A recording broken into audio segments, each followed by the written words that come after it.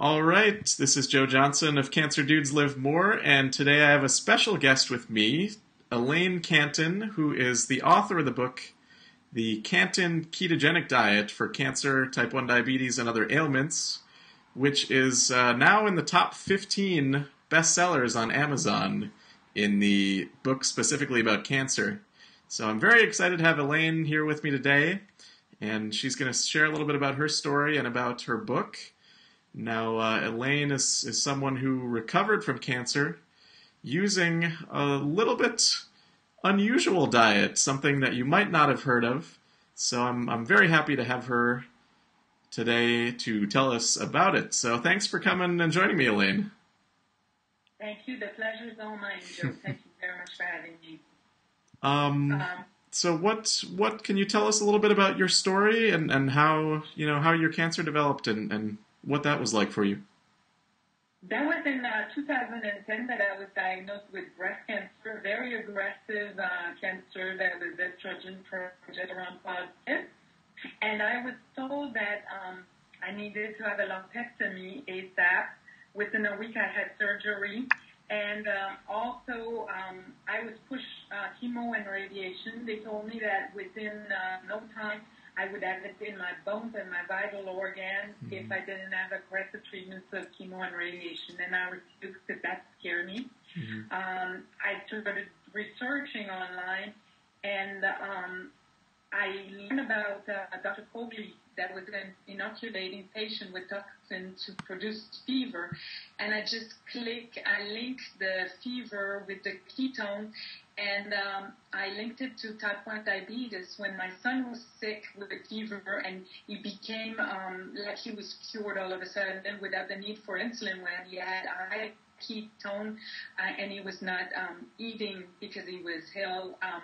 So I link all the fever, the disease and stuff to the ketone and the ketogenic diet and epilepsy for healing.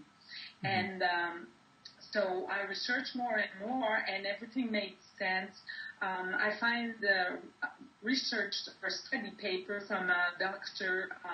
Thomas Seafred from Boston Medical College, and he reproved and even further put the information that was missing to Otto Warburg, that was a Nobel Prize winner in the early 1900s. And he showed that cancer is a metabolic disease and that cancer cells has a defect in them. They're not able to process fat to multiply and to survive, but healthy cells, they can and they thrive on fat.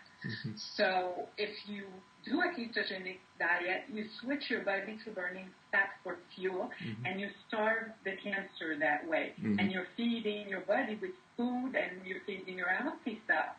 So I created my own ketogenic diet, removing all the major allergens, like including dairy. So I do a model based on Dr. Atkins' diet with a combination of high fat and high protein versus low carb to remove the allergen, and I optimize the diet for health. For somebody like me that had a compromised immune system.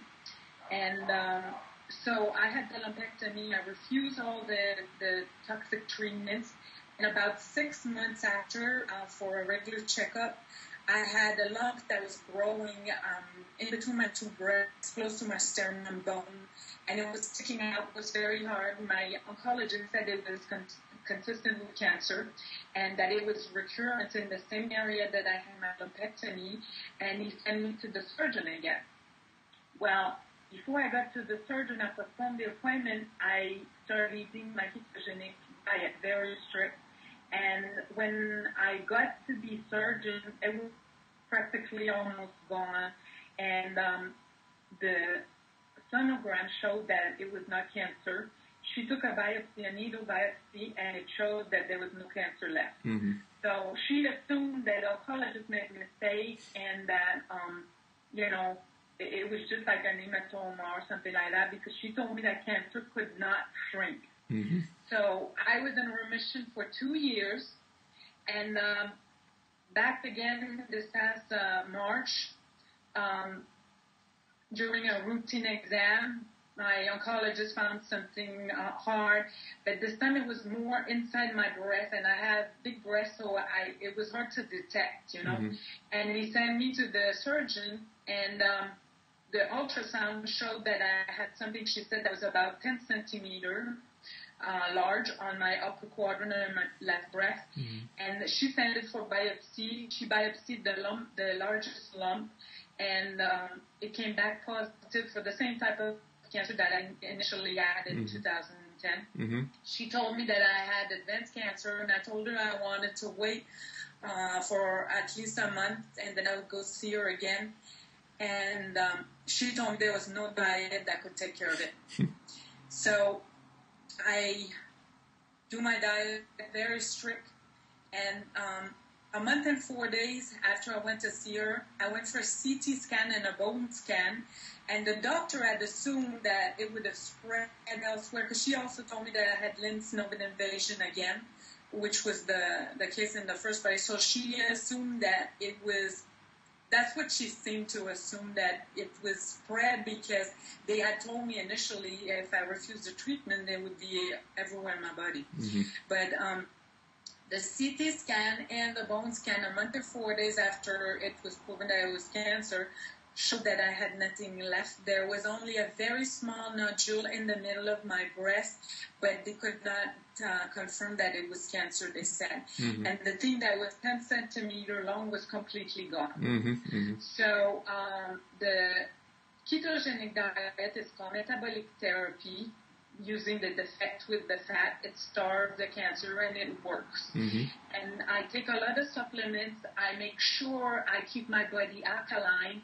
I drink alkaline water. I have a filter that removes the toxin in the water, like the chlorine, the pesticide, the fluoride, and that makes my water alkaline as well. Mm-hmm. I use a lot of spices and herbs and supplements like seaweeds or raw seaweeds I eat and stuff to help my body, my pH be alkaline. And I also, like I told you, I remove the allergen to make sure that if I have some kind of intolerance or allergic reaction, which makes the body acidic, that I remove that as well. Mm-hmm. I took kind of the most precaution to give me the most chances to survive. So basically that's it. And also I have the son that I told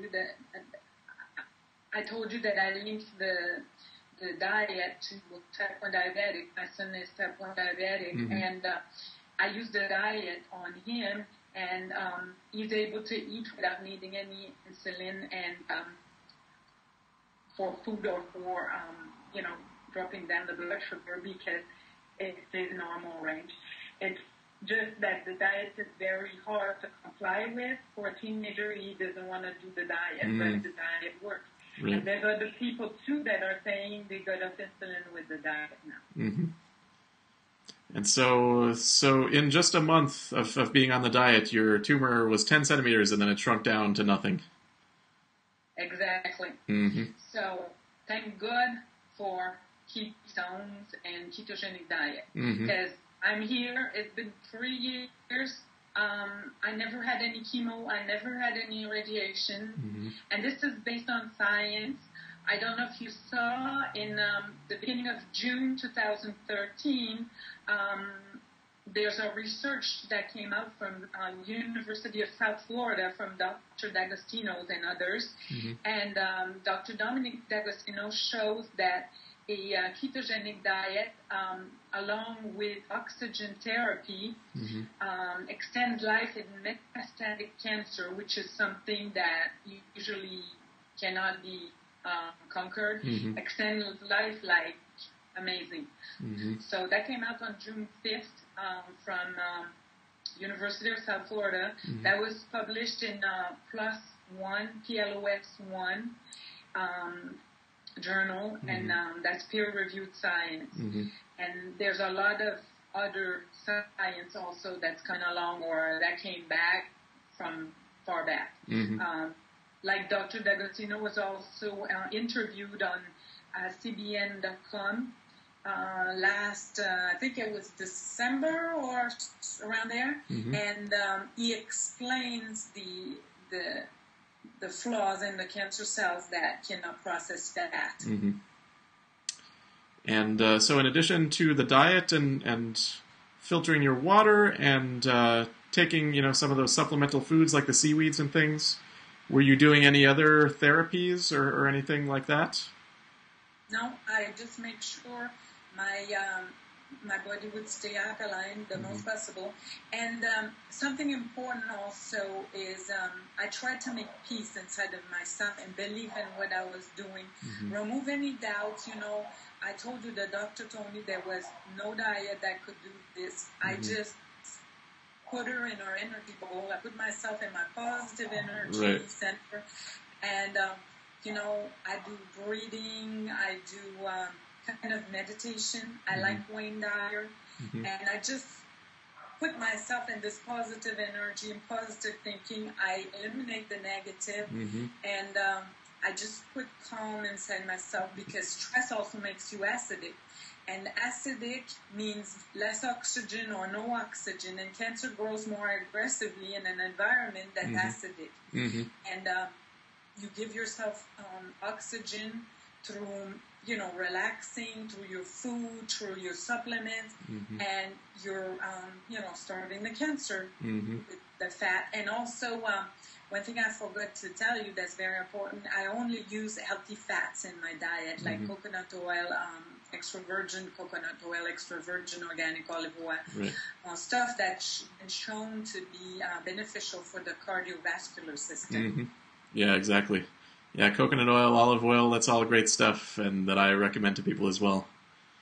And so it's interesting you mentioned about the acid and alkaline, and I just wrote an article about this, but, we hear a lot of the times that meat will make you acidic and things like that, but this wasn't the case for you.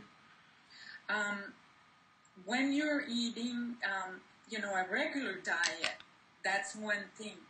But when you're on a ketogenic diet, when you're on the diet for a certain amount of time, your body goes into what they call homeostasis.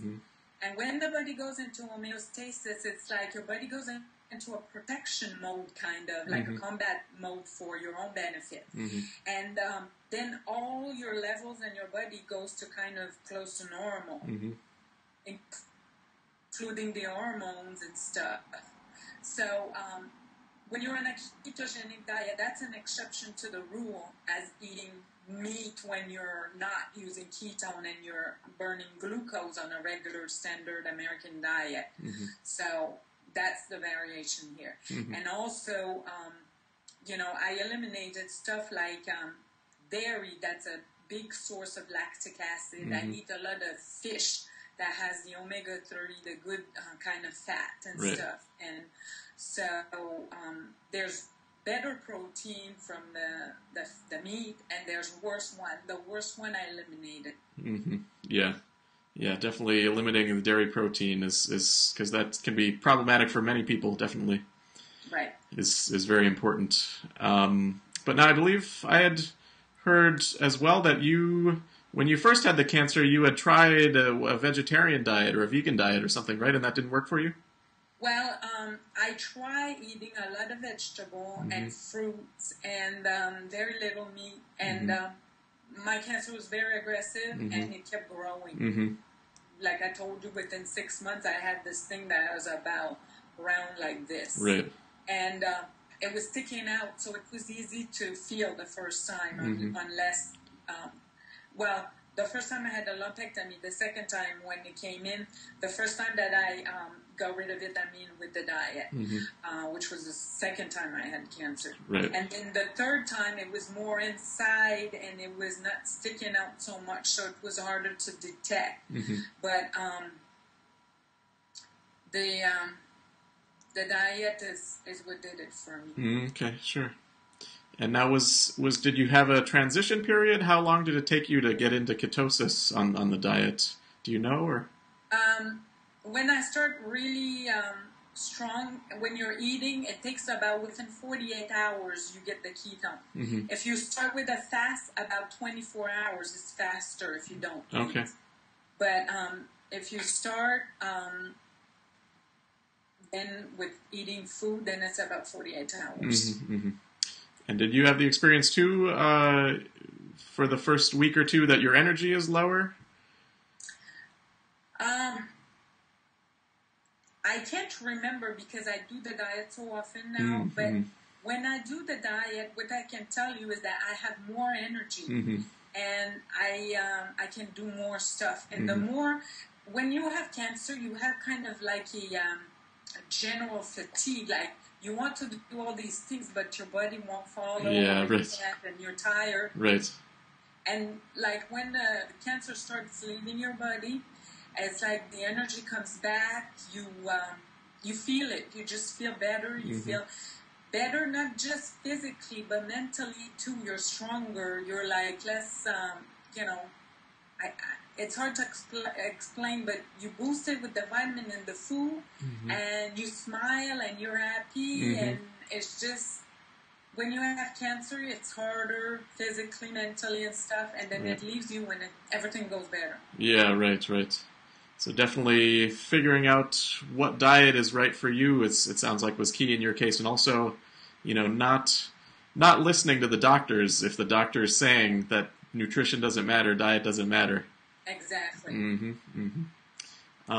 So what, you mentioned a few things about the diet, but what do you usually eat over the course of a day? What does that usually look like for you? For tonight, I made some chicken wings. I bought some chicken wings that are not processed from Costco that have no hormones and stuff. And I add a lot of spices. I call it my magic spices, like turmeric on it, basil, garlic, healthy salt, like I use the pink Himalayan sea salt, pepper, and cardamom, or, I use the spices that I want. I could put a little bit of slices of lemon on it, and then I cook that for like an hour, and this is what I'm eating tonight with some probably broccoli or cauliflower. Yeah. And so this is an example. I eat a lot of eggs, and same thing, if I scramble the eggs, I put a lot of spices and herbs in it. And I like to drink hot water with fresh lemon, or I slice some fresh slices of turmeric and ginger in it, so it gives it a good taste, and then you can eat it after you're done drinking the water. It gives it a flavor, but also you can eat the raw organic turmeric. And I eat a lot of, organic vegetable, and very careful for, hormones, or to avoid any growth hormones, any GMO. I stay away from that.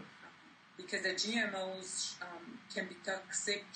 They're linked to cancer via several research now, and also per the director at the Food Safety in San Francisco, it can cause brand new allergen. And again, allergen reaction makes your body acidic, so stay away from anything like that. Right.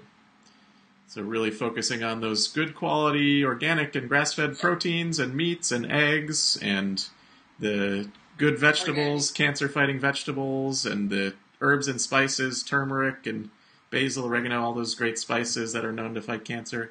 And then, like you mentioned, the good quality fats, coconut oil, olive oil, things like that. Exactly. And so, go ahead. Pay attention to details. The little details, they pay off, because I'm still here. Yeah. And exactly. That's great. And so what's been the response to your book? How has that been going for people? Have people been trying out the diet themselves, and what's been their results with it? Yes, some people write. There's one man that posted that the diet works. He tried it for his wife that was diagnosed with breast cancer. She was scheduled for surgery. I think he said she had lumpectomy, and they still went with the lumpectomy, but the lump had shrunk a lot.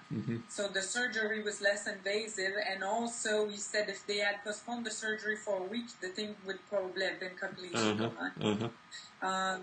There's a lady that said she had severe abdominal pain, and the doctors couldn't find what was wrong with her, and she's diabetic. She was insulin dependent. She was a type 2 diabetic, this one. And she said the diet is hard to follow, which is true because you can't go to McDonald's or the fast food and stuff. Mm-hmm. And but she said her pain was completely gone, practically almost, Mm-hmm. and she was completely off insulin. So she said it was well worth it for her. Mm-hmm. There's an amazing lady on my support group that also was diagnosed terminal, and she said she had no evidence of disease, and also that she had a almost terminal kidney failure, that she was close to be put on dialysis, they told her, and they told her there was nothing to be done with it, and that would just happen. And completely after she said she did the diet, she's been on the ketogenic diet for a year, and her kidneys are completely cured. Mm-hmm. So there was some study also that came out a while back that said that they were investigating ketogenic diet for replacing dialysis, and for her, it worked. Mm-hmm. Yeah. So there's a lot of stories like that. There's like a family, a mother tells me that she has her mother, the grandma, on my ketogenic diet, so the family's eating the same kind of like the grandma who has cancer. The grandma's doing better, but the little girl who's 6 years old has epilepsy, and now the teachers tell her she's better in school. Her Mm-hmm. seizures are practically gone, Mm-hmm. so it's healthy. Mm-hmm. Yeah, that's incredible. Just incredible stories, and incredible how powerful food can be.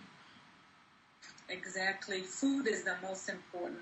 Mm-hmm. What we put in our body is either poison or it's the best thing for our health. Mm-hmm. Right. And everybody has different needs as well, so everybody really needs to figure out what is right for them as an individual. Correct. Some people are low, let's say, on vitamin B12, so they need that nutrient from either food or supplements, and somebody else it's something else. Mm-hmm. And you're exactly right for that too. Mm-hmm. And so now you mentioned when the cancer came back most recently, you felt that it had a lot to do with stress. Is that right? Yes. My mom got very sick. I worked a lot of hours at work, so I was stressed to the max. I was sleep deprived. Mm-hmm. And that's kind of a wake-up call to make you realize that you need to take care of yourself. Mm-hmm. And you need to put your needs first, and you need to take care of yourself if you want to be any good for anybody else. Mm-hmm. So that's a good lesson, and that's part of healing and staying healthy, being good to yourself. We come with a physical body. We also have emotion and spiritual, and we need to have everything in balance in our person, in our spiritual person, in our mind, in our thinking, in our body, in our food, physically, and everything works together. Mm-hmm. So that was like a wake-up call that I need to do more for myself, not just, to forget about myself and help others, because I won't be able to help anybody if I'm no good for nothing. Exactly, yeah. So putting your own needs first and taking care of yourself, and then that enables you to have more to give to everybody around you. More energy, yes. Mm-hmm. Mm-hmm. And stress also makes the body acidic, so you want to try and be calm and avoid stress at all costs.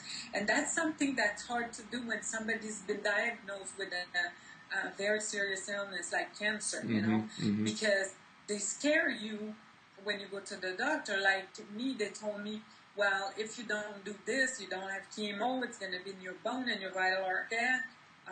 Those are stressful things that you're being told. This scary stuff that you got to deal with, and that's what I was saying. You put it away. You have to only think positive. Remove the stress. Remove the pressure. Remove the fears.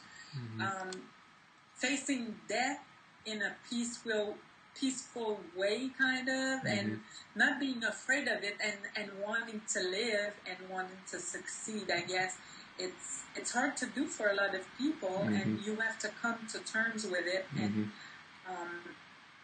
you have to do that, because if you just let your emotion go and lose control. You can't think straight, and you let other people decide for you and take control of your life and your body.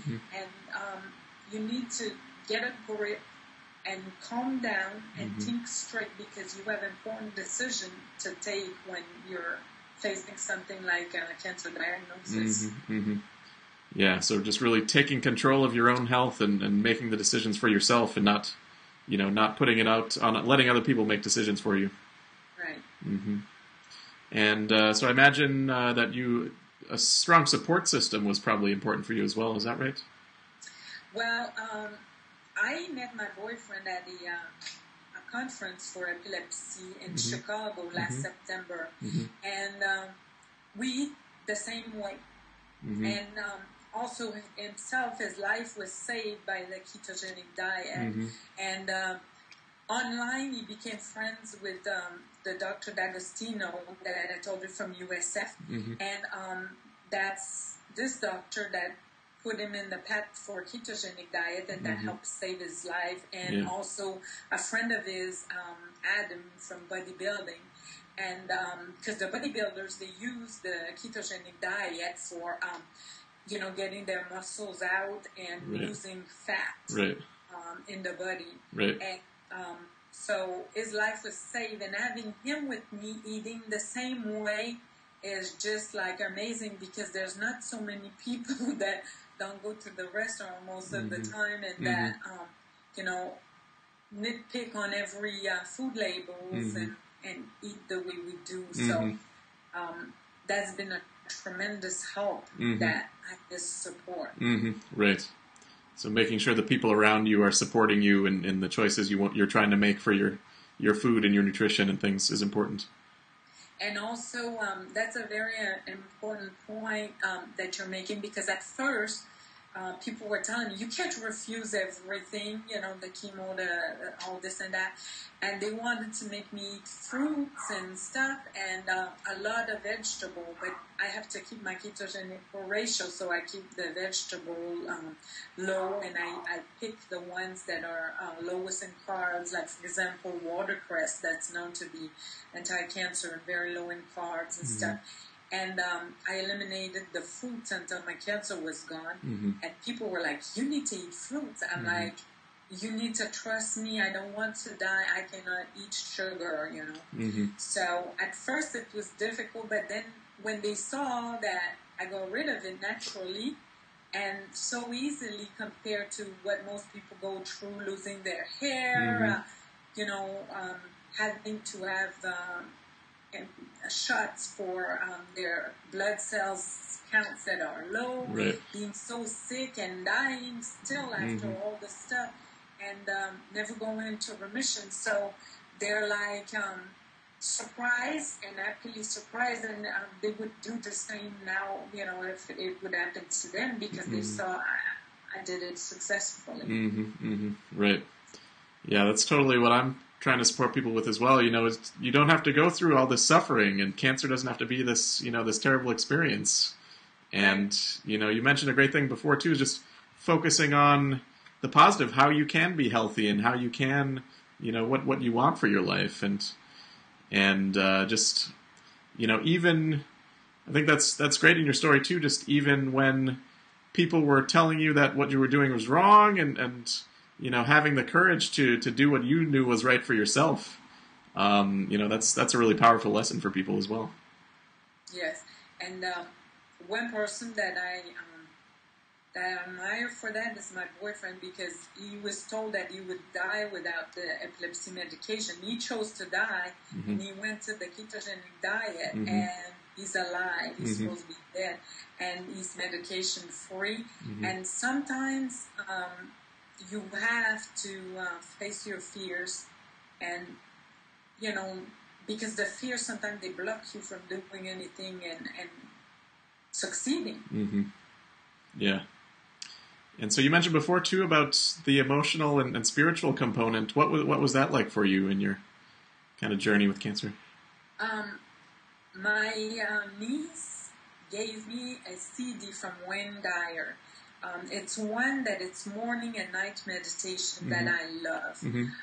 It shows you how to meditate, and at the same time, it makes you do the exercise and makes you breathe. And again, breathing gives you oxygen. Right. It's making your body alkaline. So that was one of my favorite because it makes you relax, it makes you think positive, it makes you project, seeing what you were just talking about, seeing what you want to happen, seeing yourself healthy and stuff. And the breathing calms you down, gives you oxygen. And that was my favorite for the making me positive and making me meditate and at the same time oxygen my body and just focus on the positive. That was very helpful. I love that CD. Yeah. Do you know the name of the CD or? It's I think it's called something morning and do you have it here? I can look it up. It's you've got it there. I got it here. Oh, there it is. Meditation for manifesting. Okay, great. Morning and evening meditation to literally create your heart's desires. So it's good for anything, for disease or for if you want, something in your life, joy or whatever. Right. I used it for health. Right. And breathing. It shows you how to. It's a technique where you breathe in all the way in and out, and you do it at the same time as the CD. Because a lot of CDs, you just listen to a CD. Yeah. This one is you listen and you do it at the same time with him. So that's what I liked. Okay, great. You're not passive, you're active. Right. The CD. Right. And breathing and meditation is so important for just being present and not...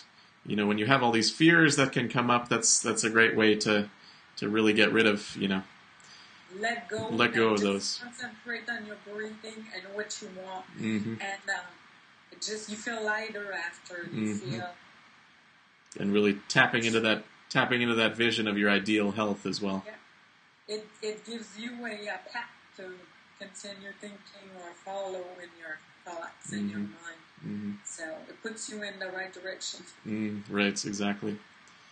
Yeah, well, this has been some great information so far, and I guess do you have any kind of final advice for maybe a guy who's just recently been diagnosed with cancer?